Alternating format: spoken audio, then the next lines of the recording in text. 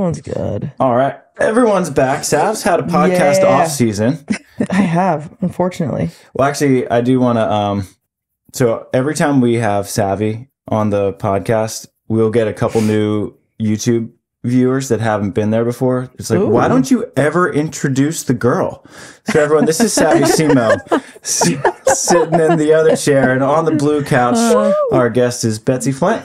Thanks for having me. We've tried to make this happen for a while. Yes. I'm glad we could finally get to hang out. Schedule's aligning. Yeah. I'm still in off season, I guess. I haven't started up. So you got broke a little pinky child toe. Injury. Yeah. Chasing Cora. Those are no joke. I was Toe running injuries? pretty fast. We were really getting after it and hit it on the wall. So delaying the preseason a little bit, which is unfortunate, but given how long the year is, maybe delaying it isn't the worst thing. Yeah. It could be a blessing in disguise. Julia's out for a little bit, and we plan to play together when she's back. So I think we'll be playing late into the year, so it's not a terrible thing. Yeah. Nice to slow down. There's always a silver lining. Yeah. Always. Nice to be home with Cora and Chase and not traveling everywhere. So it's been great. Yeah. What's the longest stretch you've been at home? Because I feel like last year was a wild ride. Last year we had like 2 weeks and we were training again. It wasn't very much. It was like the holidays. The year before, I was still kind of postpartum and getting back into it. So I was still continuing to play, but maybe not as intense of a schedule. And then I was pregnant. So probably not since COVID having like this much time. Yeah. It's been nice. How's it been? Is it, I think it's kind of funny when people come home after so long, you sort of have to reacquaint yourself with your husband or your spouse. And you're like, oh, this is my bed. Yeah. Yeah. It's nice. It is hard. Chase is now the primary parent with Cora, which hurts my soul sometimes because she prefers him over me.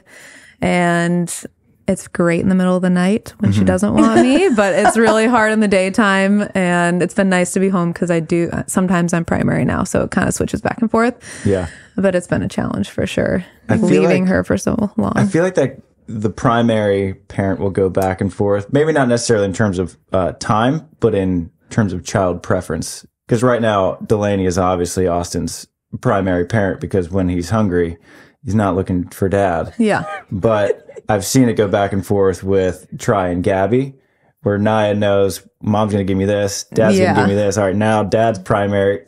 I'm sure that's happening. Anytime she wants YouTube or screen time, she goes straight to Chase. It's not me.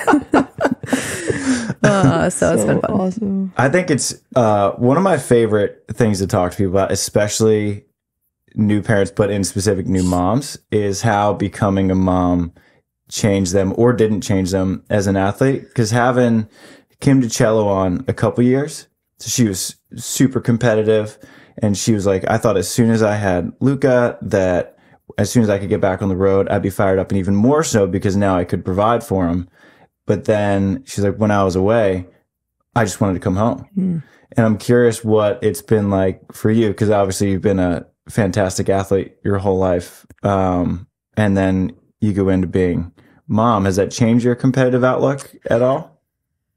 A little. I was really worried about that when I got pregnant, if I was going to lose the competitive drive and just all the physicality. That was a big challenge of getting pregnant. But I still love competing. It is hard when we lose, or as soon as we're done, I want to be home and I'll change my flight like this. So that's the hardest part. But once I'm in the tournament, I'm like distracted by all the things, by film, scout, practice, all of that. It's the downtime that's hard, like between tournaments when I'm not with her. But I still am super competitive, and I don't know, I thrive on the court. I feel like it's just a different side of me on the court than off the court. And it's kind of fun to have all that fire on the court. I think that you are and I mean, this is a 100% compliment, one of the best killers I've watched on the court. Agree. Thank you. Where I think if it's 21-20, if I want someone at the service line or playing defense, I'm picking Betsi Flint. Thank you. Appreciate it. Appreciate it. Yeah, I love pressure situations. I love end of matches, close matches. I love being fired up by my opponent. yeah, all of that. Yeah, do not fire Betsi up because it's not going to go well for you. Does not go well for the opponent. Can't give my secrets away, Sassy. No, you're just because you always have good fire, and it doesn't always come out as like anything cheering or verbal or anything like that. But you just like when you go back to serve, it's like, oh boy, okay, here we go. Because your serve is obviously, I mean, based on all the awards you've gotten from it, is one of the best in the world. But it is so fun to compete against you. I feel like I always want to bring my best against you because if I don't, I'm screwed. Like it's been fun learning from you in that way, like trying to just coming out of college and being on a team. I've been like trying to find my identity on the court. Like, do I want to be super gnarly or do I want to be like the fun, smiley? Because I play well both. I've played bad both ways. So, but it's cool seeing how you operate and taking some of that into my game because I'm still learning too, like what is best for me, what's best for you. And everyone's so different in the way that they play. Yeah. And it's taken time for me to figure that out too. I definitely play better in like an FU mentality and that's not me off the court. So I feel like I was torn, like trying to find that mentality, but it's really helped me like play my best on the court. So 100%. Yeah. How'd you end up discovering that's kind of peak Betsi? I mean, I've worked a lot with John. He's into the mental game. I've worked with a lot of sports psychologists. John Mayer. And just through a lot of conversations, that's kind of what I've concluded. I'm playing best when I'm in that mentality. Yeah. Do you have to sort of psych yourself up into that mentality? Because Michael Jordan was sort of famous for inventing slights to get himself into that FU mentality. For sure. Yeah. There are times where I kind of make some things up. I love that. Yeah. Yes, definitely. But I mean, it's hard. You can't always get there right away and you got to find how to get there. I'm not perfect at it. Yeah. But that's what I play my best at. I think that's one of the most fascinating parts of sport is that everyone plays they get to their peak playing by a different way. Like you mentioned that you played really well when you're kind of happy go lucky and then you like that FU mentality and then there's sort of the Steph Curry, which is somewhere in between. And you get all sorts of different personalities that thrive in different ways. And I think one of your biggest strengths is your ability to be the best partner, like to give your partner whatever it is they need. Because watching how you interacted with a Kelly Chang is a little bit different than how you would have interacted with a Julia. And I think that's such a good characteristic to have. Thank you. I think that's one of the most underrated skills in our sport is being a good teammate and knowing what brings the best out of your partner, like how to communicate what they want when they're in trouble. And we discuss that before a season. I think that's an important part is discussing like an adversity plan when things are bad. What do I want to hear from you? What do you want to hear from me? And then tailoring it because sometimes I say one thing and then it happens. I'm like, I did not like that and that wasn't helpful. So that's an important part of like developing a partnership. Mm-hmm. Do you guys have like a list of questions that you'll go through to build a new team? Because you've successfully built new teams in consecutive years. I mean, you and Kelly were awesome together, and then you and Julia were also awesome together. Do you have like a sit down run through? You mentioned sort of an adversity plan, how you want to talk to if Julia's in a rut or if you're in a rut. What other things do you try to figure out? Yeah, I think Peter Haberl had a kind of like a guide of things to talk about as partners. One of them was the values, shared values. So what you want to bring, what you want to be like on the court, no matter what the score is. Like these are the things I value. That way we can always have something to go back to. Adversity plan. What else? Those are the two main ones, I would say. And if you're in a rut, how do you like to be talked to? I like forward talk. So something that's going to help me with the next play. I don't want to talk about the past because that doesn't usually make me better. It makes me overthink. So I want to be like focused on, what I can do, maybe offensively, trying something new. And then for me personally, just getting back into the present moment. So I'm not thinking so much. And that's like stepping into my box, my serve receive position, feeling toes in my sand, feeling the sand in my toes. There you go. And like just dialing into the server's hand. Yeah. I can't believe that I'd never done it before, but me and Avery Dross before New Orleans, we had like 2 days maybe to get ready for it. And so we got out there with Burek, and Burek just ran us through this list of questions, and he asked us that same thing. If you're in a rut, how do you want Avery to talk to you? And I was like, well, I would want to know what the defense is doing to get me to keep hitting the wrong swings or shots. And Avery was like, oh, I would have never thought of that because I just want you to tell me to side the F out. I was like, I would have never said that. Yeah, it's interesting. I never had to, which is good. But you and Julia, you had such an awesome year. And I'm curious what it's like, because we talked about it earlier, where I'm always surprised by how young you are. And you were like, I feel like this old lady out there because you have young pups like Julia and then all the way down the line with Kristen and Taryn and all these college talents coming up. What's it like sort of taking on more of a veteran mentor role? I mean, I always see my partner as an equal, but it's different, like feeling more experienced. I think Julia's great and she's always wanting to learn and get better. I've dealt with a lot of the logistics, like the air, like what flights we're going to take, the hotel we're staying at, and trying to give more responsibility to Julia so she can learn too. It's different. It's unique. I'm still learning how to do it. Yeah. Is it fun energy having, because Julia is just like this happy, extroverted, high energy person. Is it fun just having someone like that on your team? Oh, it's so fun. She off the court is so energetic and fun to be around, and we travel so much, so that's an important part. On the court, she's so intense, and I love it. She's a killer too. Yeah, she can flip that switch too, on and off. Yeah. So we're similar in that way, and we mesh well off the court, and that's really important. Yeah, I was gonna say more important, but equally important. Yeah. When you're looking for a partner, do you look more, and not necessarily more because they're both important, but what stands out to you more? Is it the physical matchup, where obviously you would want a blocker, ideally a left-sided blocker, or is it, do you look at them from a mental and emotional standpoint and be like, I think that this could work, or I think that couldn't work? Yeah, more of a mental standpoint for me. I know Julia at the end of the match, like, I don't want to serve her the ball. I played against her a few times, and that's what I love and I respect about her. And I think that takes a lot of mental toughness, and it's something we can all get better at. And I think that's far more important than the physical. We're all, like, I'd say skill-wise similar. It's just the mental game that's going to separate us. How do you train your mental game? It's a great question. For one, I think practice. I'm super dialed into one or two things. I think it's so easy to get caught up in chasing so many things because there's always a ton of things to get better at. So staying locked in at practice on one or two things so I can feel like I'm really getting better at that.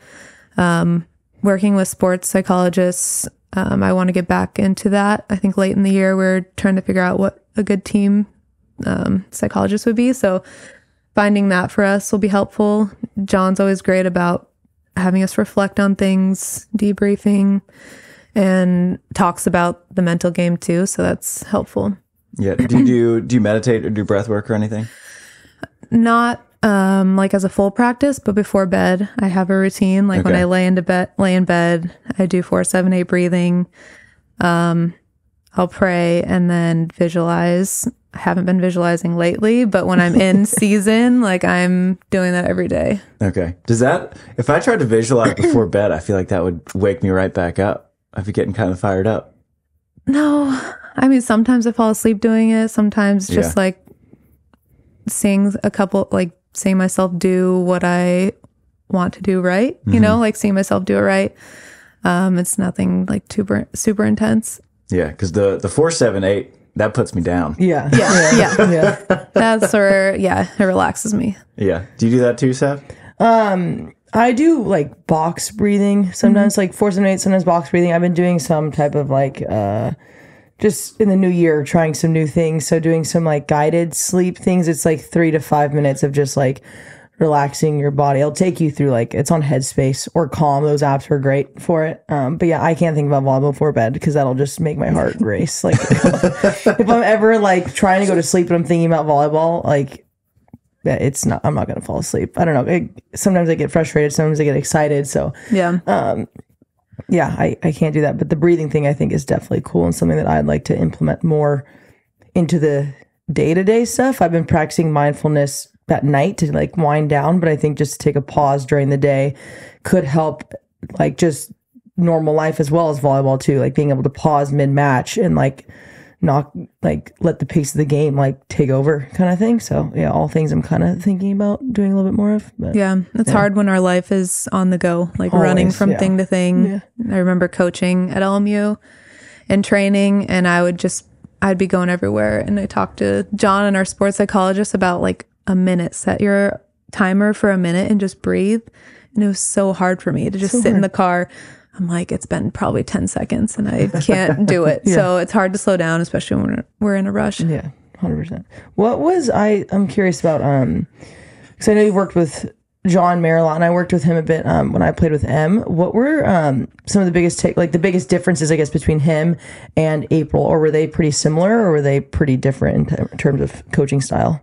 Yeah, they're different, which I really appreciated. Yeah. Like having like just different words, different perspectives, different practices. I thought there was benefit to that. And normally I've had just one coach, and it was kind of cool to have multiple coaches and learn from them.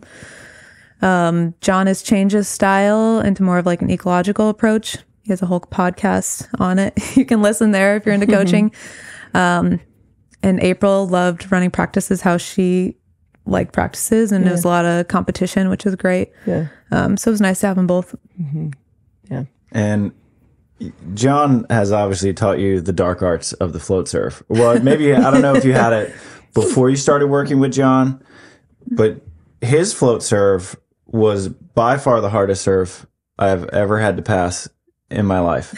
And you, as the annual server of the year, you got it dialed. And I'm curious what are the cues, or like what are you looking to do with that float? And you can not reveal if you don't want to teach other people the dark arts. I'm not going to reveal all my secrets. Yeah. I mean, there's a lot to it for sure. Like figuring out who your passer is, what they don't like. Yeah, just like dialing in the float, making sure it's low across the tape, knowing the speed you want to hit it, knowing, depending on where you are. Yeah, there's a lot to surfing. And it's cool to like keep getting better at. And it's something in practice. I've been in way too many practices where the first half is like, oh, just serve some easy serves to initiate. Right. But I think there's missed reps and missed opportunities there. And as soon as I'm warm, like I want to hit my best serve and get better at it and dial that in. So I don't really care if you want easy serves. Like I'm going to serve tough when I'm ready. And I think more players can do that to increase their serve. And I don't know why do we want to practice passing easy passes? As a passer, why would you want that? That hasn't, especially this year, because I've been listening to a lot of Coach Your Brains Out and diving into that side of it more. And the more, because John's very big on making things as game-like as possible. Mm-hmm. And the more you think about it, the more it makes sense of like, why are we trying to get good at passing muffins? Yeah. When we're not going to get served muffins very often. It's like even warming up for matches. I know some players really like bowls and easy things. And yeah, I like a couple of those to get in a rhythm. But when I step on that court, they're going to attack me. And if I'm not ready, then I'm going to get blown out right away. Yeah. So it's important to start ready from the warm up if you can. Yeah. Because I've been getting out with Evan a lot. And I was like, I'm pretty much going to try a New Year's resolution is to take bowling 100% out of practice, because I have never been bowled a ball in my life in a match. No. Never seen it. How often do you get a free ball? Once or twice a match? Maybe. Like maybe. Yeah. Like it doesn't happen very often. Which probably stems from a serve. Yeah. That you're not just popping in. Exactly. Do you serve Wilson and Mikasa different? Do you have different cues for that? I do. When I'm in it, I'm a little better with them. I feel like, I can't remember right now. One of them, I feel like I have to jump a little bit more up and down, and one I feel I can jump through it. Okay.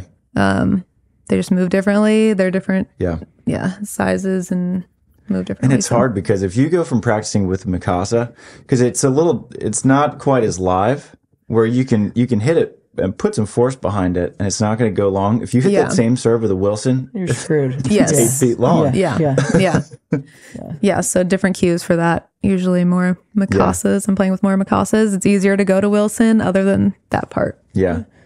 Do you think that, because I have this hypothesis, I guess, is that defense travels a lot more effectively than offense does, where you can go and sometimes your passing might not be as consistent as it was, but defense almost always is there. And that's why Kristen and Taryn, I think, have been so consistently at the top, because their defense, no matter if Kristen is hitting 200 or 500, she's still going to dig about 10 balls a set pretty much. I'm curious what you think about, does serving travel as well? Yeah, I think so. I think it's nice to always have a solid serve to stop the opponent. It's hard because even though you can serve a tough ball, like I'm not in control of the pass, like my passer is. So it's hard when there's matches where they're passing really well and I'm really reliant on getting them out of system. Yeah. So I've learned to train it in practice too, where I'm really focused on defense and maybe not serving as tough so I can work on my defense. I think that's I think serving is another underrated skill that people could take more advantage of. Mm-hmm. I guess maybe that would be a situation where you could have the coach bowl into the other team if you're not necessarily concerned about their progress as a team. It's like, all right, Betsy, we're taking away your best weapon. You're going to have to learn how to win without your serve. Yeah. Yep. So John or April just bowls one in. Yep. And then you got to figure it out. I think the most impressive part about your serving is obviously you hit them, with pace, but it's the fact that you can do that and then you throw in the gnarliest short serve in the entire world, and it's just it's consistent every time. And I think that's something that people can do more of as well. Like I think a lot of times, me included, like you're like, okay, this is our serving target, we're going to push them deep or short, and you're not as focused on, do we want to push them deep to their outside shoulder or deep, like, do we want to push them to the outside but have it kind of drop? And that's something that, like, me included, like, that needs to be repped out. Like, I think more like just serving practices everyone could benefit from, because like, I don't know if we get enough serving reps when you go live to really like be consistent with those serves. Yeah. Do you do like extra just serving practices? Not necessarily. I just do it in practice. You're just super intentional. Yeah. In practice. Yeah. And doing just variety and having different serves. Yeah. So you never know where the wind's going to be. You never know what's going to be thrown at you. So you want to be able to do every serve and not serving from the same spot every single time. Yeah. Have you always had a nasty serve? I feel like it's always been decent, but I feel like I've learned now that it's a weapon and I'm able to like sharpen that tool, and it's gotten better. Yeah. So my older brother, he's a new volleyball fan, and because he comes out to one tournament every year and he just thinks it's the greatest thing, but he's very statistically minded.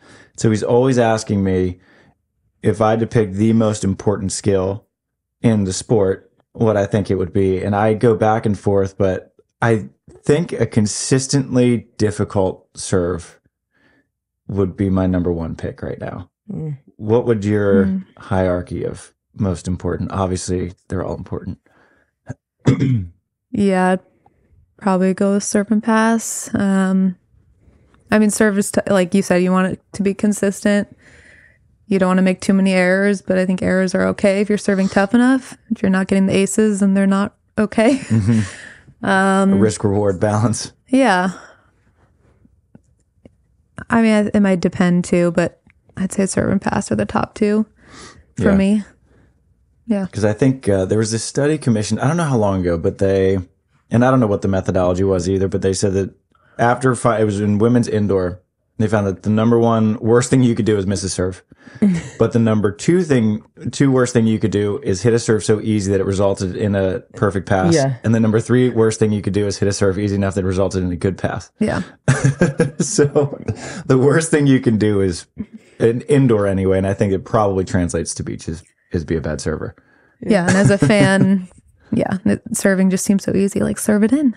Like, Chase, my husband, when he first started watching me, he's like, just serve the ball in. Like, I don't understand why you're missing all these serves.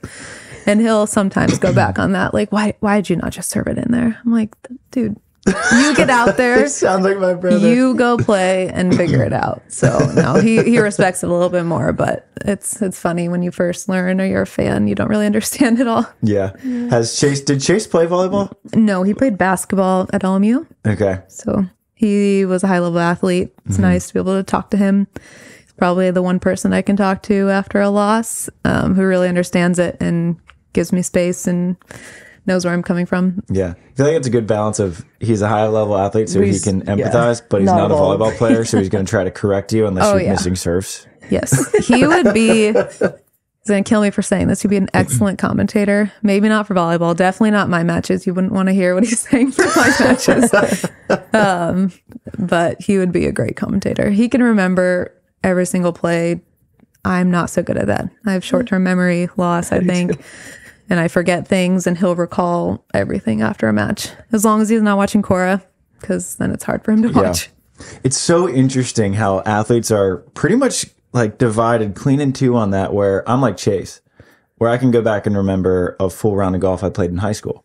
Yeah, no. But Can't do that. Can't remember what he did one play ago. Try never knows the score. Never He doesn't even knows know the the side score. switches. Like, Yeah, he's so funny. But Yeah. I feel like film helps me recall things better. So it's nice to do that. But sometimes if there's a long rally and we start talking about something that happened early in the rally, I'm like, I don't even know what you're talking about. yeah. And I remember Julia did that. I said that to Julia once, and I think she thought I was like trying to avoid the conversation. And I was like, I like legit do not know what you're talking about. that's so funny. I was like, we're gonna have to go watch it on film later. Yeah. Do you think that is, I think that can be a great strength, that short-term memory. It's like the Ted Lasso, be a goldfish mantra, because I think your ability to bounce back from a loss is pretty much unparalleled, where you lost first round of Manhattan, came back and won, which was insane. But you did the same thing in Austin of 2019, maybe? I think. So you're recalling something I don't remember. And so that's where my memory is. His memory's so good. Oh my God. Yeah, I think when I was with Emily Day, we did a good job of like separating matches, which is really helpful. Like even now we'll debrief a match and then we'll say what we want to say and kind of pick a time where we're done talking about it, unless there's something that's really going to help us. It's like when we're done, like when we step out of the shower, like the match is over. We're on to the next one because we play double elimination. We play pool play into playoffs. So we're losing and then we're having to play again. And the same mindset when you win a tournament, like you're on this high, but as soon as you go to that new city, like no one really cares. And it's not about what just happened. It's about what you're about to do. What did the post loss in Manhattan look like? Oh man. She's like, I don't know. No, we'll get, I mean, we'll it get was to the win. Don't worry. pretty heartbreaking right away. I don't think we talked for a little bit. I'm better when we don't talk for 10, 30 minutes. I don't know. Kind of picking a time to talk so we can like emotionally calm down and be more rational. So that was heartbreaking for sure. I just felt like, okay, this is our tournament and now it's not. Yeah. And it was great having April in our box and with us. She believed in us the whole time, 100%. She's like, we're going to win this thing. Like day 2, Saturday, she wore a Shellbacks hat. She's like, I'm channeling this win. Like we're going to win this. Like, so it's cool to have her confidence. Like, even though we're really bummed and disappointed, we knew we had a lot of work to do. I think it was also disappointing because Julia was already in so much pain with her knees. Yeah. That it was like, oh gosh, More we got to play volleyball. like double the amount of volleyball. And that's really hard to get up and warm up and keep going, even for me who's not hurt. And for her, it was really miserable to warm up. I forgot how much pain Julia was in. I'm stoked that she is fixing that up. Yes. Yes, Even me though too. that'll delay your guys' season, but I'm happy for Julia and I hope that she's able to play in less pain. I can't imagine like what she went. I mean, I can a little bit, but for her to be healthy she's going to be really tough to stop. Yeah, she's like one of the most mentally tough people I've ever seen. Yes. Ever. Like, yeah. She's pretty incredible. And a lot of it was selfless because she was thinking about me and she didn't want to like stop playing volleyball because what would I do? Which is crazy to be thinking about that in a moment of pain. So she's pretty incredible and I'm grateful for her and what she pushed through this year. And I'm so thankful that she can get her knees fixed. She's got one done and I think she's feeling better. So she's on the road to recovery. It's good to hear. And I think as good as it is to have Julia on your team in a moment like that, where I think like Julia, she'll puke and rally like she did in Fort Lauderdale. She'll play on a quarter of a knee like she has for the last couple years. But then I think, like I said, if it's 21-20, I'm drafting Betsi Flint as the person I want serving and playing defense. But I also think if we have a long road to go through a contenders bracket, I think I also want Betsi Flint.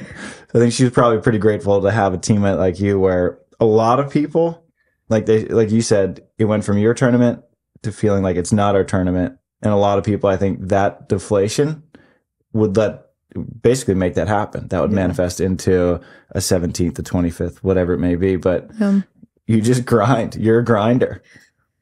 Yeah. I love grinding. And I think it is the short-term memory. Like nothing matters but this match. Nothing matters but this point. And yeah, just giving it our all. And I also love being an underdog. So then I felt like I was an underdog at that point where no one believes that we're going to come back and do this. And we're going to find a way. You found a way. We found a way. We did it in a tropical storm. Yeah. And a 7 a.m. match, I think, which I felt like was great for me. I'm a mom and I'm up at like 5 a.m. with Cora. So I was in my element, ready to go. Yeah. What is the difference? I don't know if you have a different mindset, but playing tournaments when Cora's not there versus when she's there, does that add another like layer of distraction, or are you just kind of, you're like, Chase, not worrying about it? You deal with her?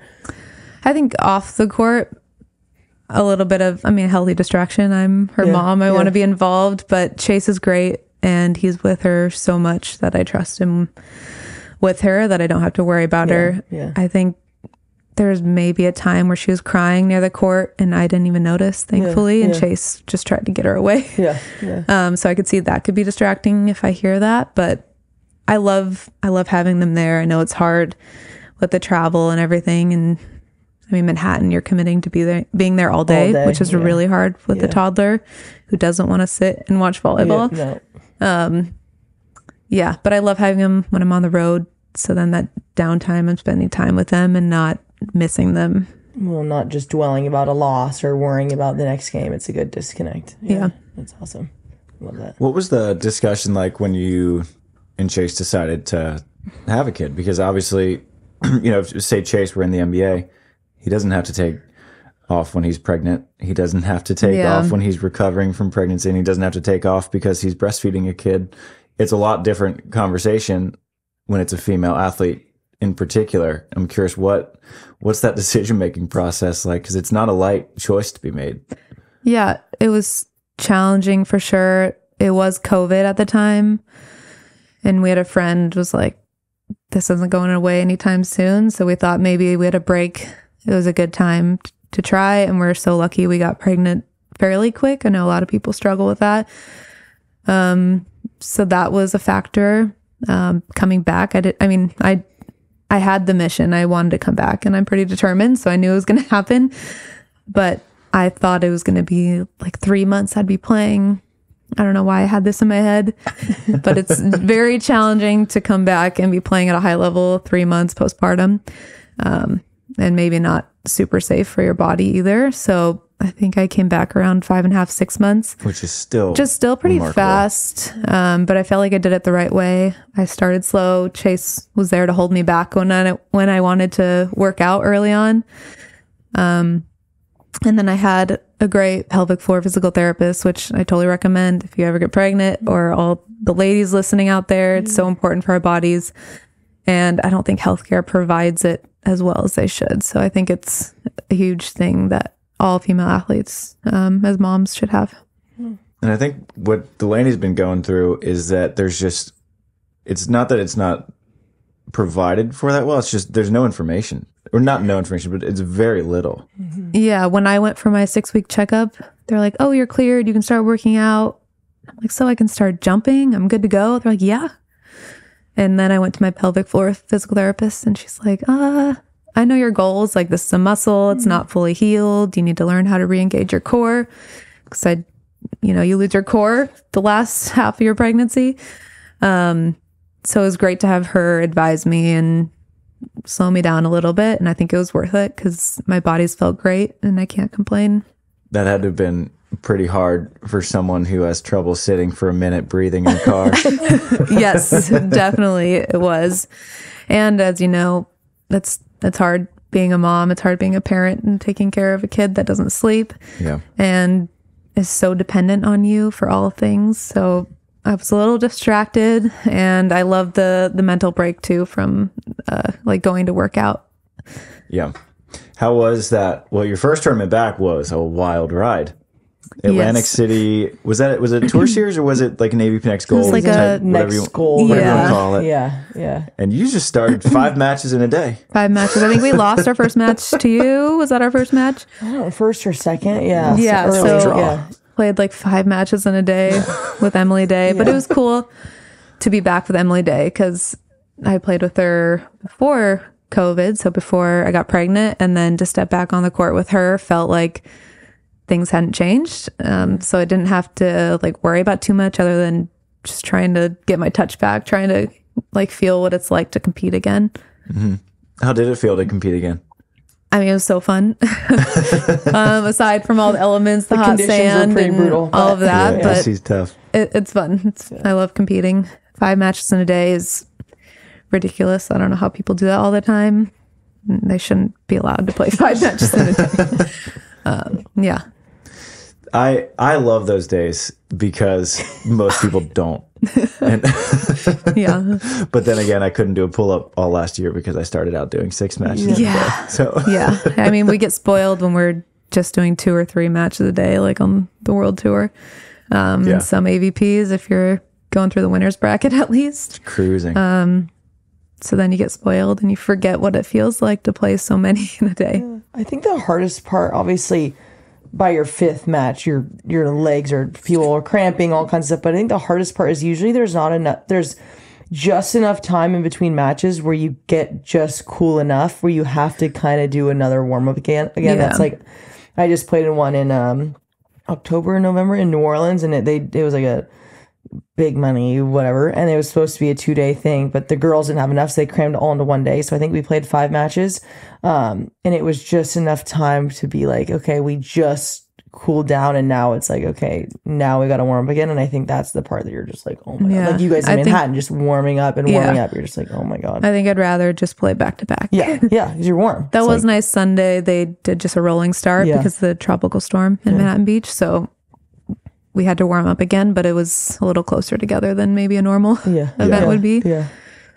So what was did you have expectations going into that AC? What was the mindset? Was it just excited to play? Oh man. Now you're making me recall things that are really far away. I was excited. I mean, I was It would have been like nervous. right after COVID, so 21. A little nervous too, because I know like people are like, oh, is Betsi going to be back? Is she going to be able to play at a high level again? So I felt a little bit like unsure, but once you lose those expectations of others and it's about me and my game, I was able to get better.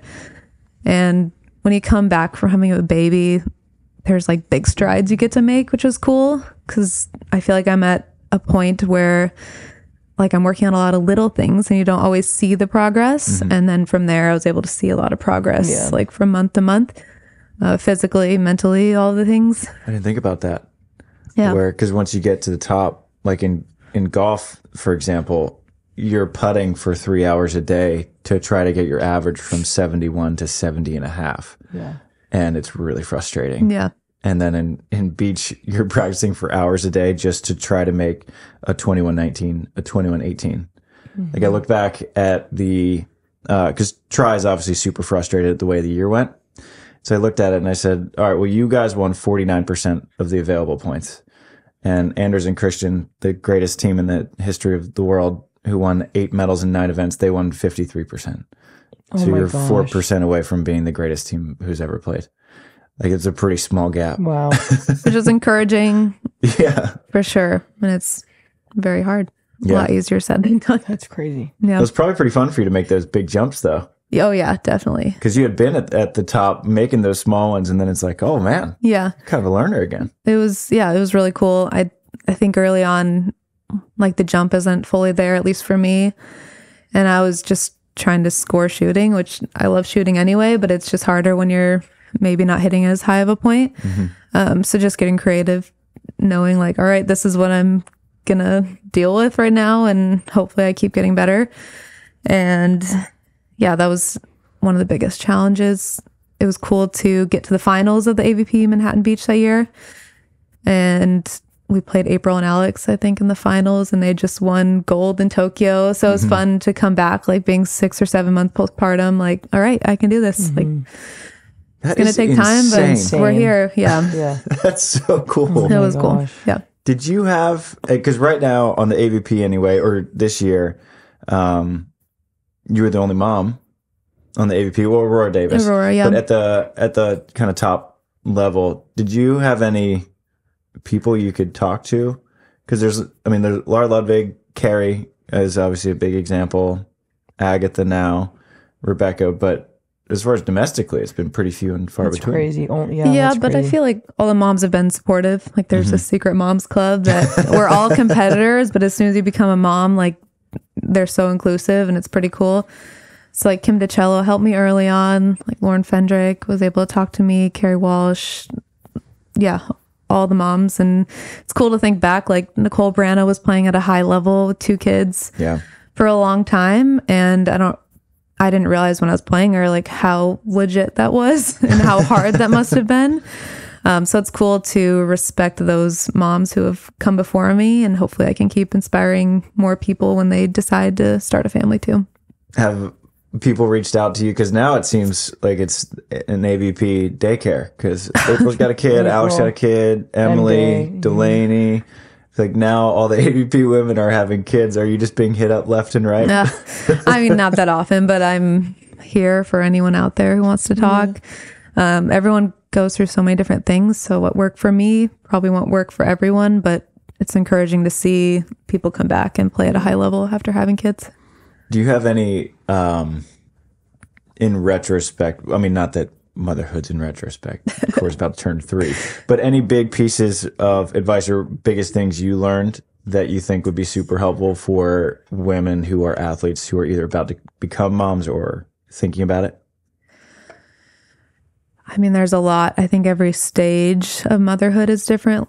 I do think the biggest one is the pelvic floor physical therapist I talked about, as far as like coming back and playing and physically getting back. I think mentally there's just so many more challenges than you'll ever expect, and you don't really know until you're in it.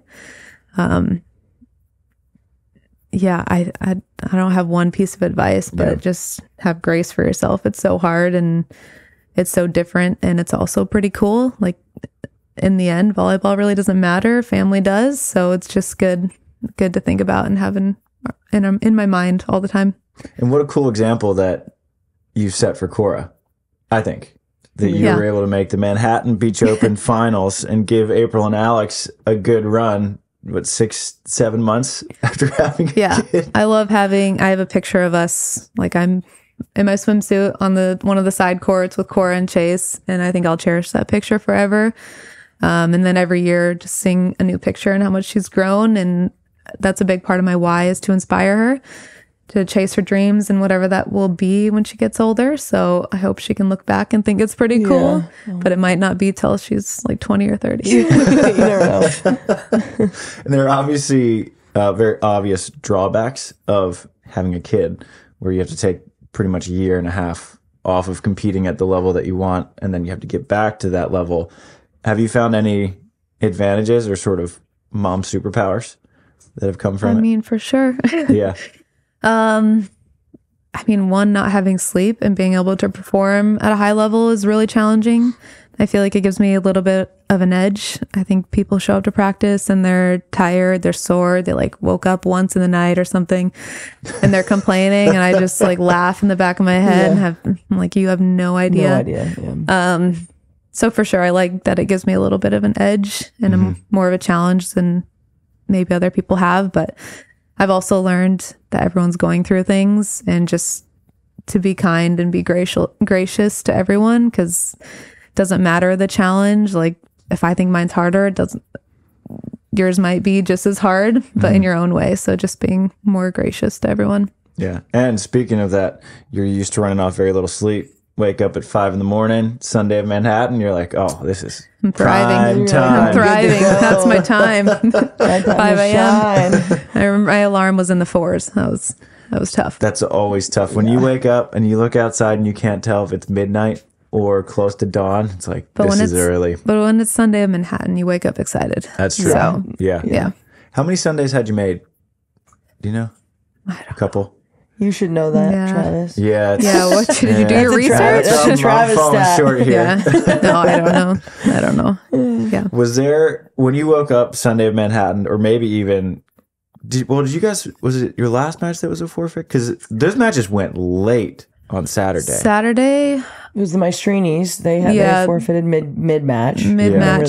And then we had a forfeit right after, which I've never had anyone. Honestly, I've never had a tournament where someone's forfeited and to have 2 in a row was kind of crazy and very unfortunate for them, but fortunate for Julia's knees. Yeah. So that was like just a little bit of a relief. Like, okay, like someone's looking out for us. We can do this. Yeah. Yeah. But do you remember, like, were you in those last matches of the day type? No, I was hoping we'd play one more on Saturday because I felt like there's some time, but I think the men played an extra round and the women started early Sunday. Yeah, because I remember Tori and Katie forfeited before me and Tony played Zana and Deanna on Stadium to get to the semis, and we lost. We were kind of waiting around, and they're like, okay, now we're gonna go tomorrow 7 a.m. So probably the same. It's crazy. Wow. Because there's always that sense of accomplishment, or at least for athletes who don't make Sundays very often. I remember when I made my first Sunday, I was like, this is awesome. I feel like I just won the tournament. And then you wake up and you still have that sense of accomplishment. Given the road that you guys went through, when you went to bed Saturday or woke up Sunday, you were like, wow, like we got back here. No, it was more like, it was like, we're going to do this. Like we got here. Now we're here. Now it's showtime. I love that. Yeah. And is there any greater feeling than winning the Manhattan Open? Definitely not. It was pretty cool. That's and awesome. It'll be cool to do the peer ceremony. Don't know why they do it a year later, but it's okay. It just gives you 2 celebrations. That's true. That's true. So it'll be cool for Cora to see my name on the pier as she gets older. So cute. Yeah. I know for everyone that's a big thing, but especially for those who grew up in the South Bay. But is that as big a deal for you too? For sure. And I've been playing a while now and it's not happened. The last 3 AVPs, I was in the finals. And so I was glad the third one we made it happen. Yeah. Third time's a charm. Third time's a charm. Just needed to lose the first round, tropical storm, play with a partner who had 1 knee. Yep. That's it. Exactly. Just a little adversity. A little bit. That's the solution. A little bit. We do joke that if we're feeling good, that's not good. We're usually like, good things happen when something's happening. Yeah. Like, I think one tournament she had strep throat. Just, I don't know. There's always something. If you don't feel good, that's a good sign. Yeah. Well, because you're both so good at dealing with stuff. And not just dealing with it, but sort of like thriving. Turning it into motivation or whatever it may be. Because, I mean, when you lose, like, you've shown a very good ability to come back, not just win the next match, but the next, like, 8. I don't know. Yeah. It's a skill. It's a skill. Yeah. What's been your, aside from Manhattan, what's been one of your favorite memories on tour? Tournament wins, I guess. Ever? Tournament win. I was thinking off the court. I was talking to M Day the other day. There was one tournament in Poland. We had lost, I don't know, fairly early. And at the time she had high school friend that was Jay-Z's stylist, and they were in town, and we got to go to the Jay-Z Beyonce concert in Poland, which was so pretty cool. awesome. And then we were just talking about we had a really crazy Switzerland trip where we got lost on this hike, and it was like a 3-hour downhill hike, what we thought, and it was an all-day thing. And just those are the memories we make. Like, yeah, the wins and losses, whatever, but I'm gonna take those memories with me. So that's so awesome. Yeah, And it's so pretty fun. often it's the stuff that goes slightly wrong, like getting Yeah. lost on a hike in Switzerland. You Yep. remember that way more than you would if you just stayed on a trail somewhere. Yep. 100%. And take notes. Do not read blog posts from like 7 years ago. Make sure it's updated. Oh my God. Well, obviously with Julia's knee and your tender toe, difficult to map out exactly. Plus, we don't really know what the AVP looks like. What do you have a vision of what 2024 looks like, of what like a tentative start date? Yeah. Been hoping to get in the sand in February at some point. Teresa and I are going to train and maybe play in a couple events together until our partners are back, because Megan's in school. And Julia won't be ready for a little bit. So that'll be Makes my fun. heart really happy. Yeah. She's great. She's a great person. We trained together a little bit when Julia was just resting her knees late last year. And we had a good time, and I feel like she's focused and wants to get better, and we have similar goals. So it'll be fun to just make each other better. And then when we go to our other partners, we'll battle each other. I'm excited about that. That's Yeah. great. Teresa's one of my favorite people in the world. So I'm stoked that she has someone really good to play with. Yeah. That's awesome. Yeah. That's sweet. Yeah. Yeah. Well, are there any sponsors that we can give some love to? Always. Vea Resort and Spa in Newport Beach. You Love got to go Vea. check them out. Going there for my sister's bachelorette in a couple weeks. I'm Oh, super nice. excited. Fun. Go Macro, Left on Friday, swimsuits, apparel, Edelson PC, great law firm in Chicago. Where's Left on Friday based out of? They're Vancouver, but they have like the co-founders here in Venice Beach. So Cool. Are they the meet with ones who them. did your world champs? yeah, They they're were world champs. sweet. Yeah. They were great. Yeah. I loved world champs that you guys could do your own thing. They gave us a hard time about those tops Why? because they weren't like the racerback that they wanted. They had a hard time seeing the numbers. I don't know. I feel like a lot of teams, like I feel Yeah. like Tina and her partner did that. You guys looked great. Yeah, I love their stuff. I fell in love with them authentically, wore them, and then just a dream come true that they want to sponsor me. So they're awesome. Love their stuff. Got to check them out. Worth the price. Good quality. And they make fun tops. I could read the numbers fine. And if you didn't get fined, Thank you. docked points, then We're good. It worked out. Yeah. Worth it. Worth it. And where can our listeners, viewers follow you and your journeys with Cora? On Instagram at Betsi Flint. I'm most active there. You can follow my journey I with want to see motherhood and more posts of you and Chase scaring each other. late and- night, or no, the late night arguing about who has to take care of Cora. That was the best video He ever. was kind of mad I posted that. I'm like, look, everyone's loving it and relating to it. So he maybe didn't consent to that. Probably should have asked. I enjoyed it. I got a good laugh out of it. I'm glad. Yeah, he's pretty funny. I should record him more. Some more Chase content. That'll be the New Year's resolution. Perfect. Bets, I'm glad we could make this happen. Yeah, thanks for having Thanks for me. coming It's been on. great. Yeah, so Hope fun. your toe heals up well, and I hope you and Therese have all the success in the world. Thank you. Thank you. Thank you. Shoots.